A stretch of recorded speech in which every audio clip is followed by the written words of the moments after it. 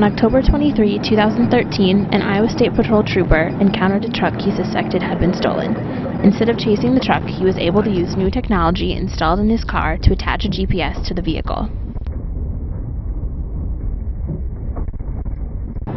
It's 1080. He's taking off on me. 23rd Avenue. The GPS is shot out of the grill of the patrol car and onto the other vehicle and looks like this.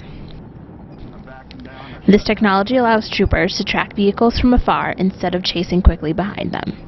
I have a deployment on it. I'm backing down. I shut down.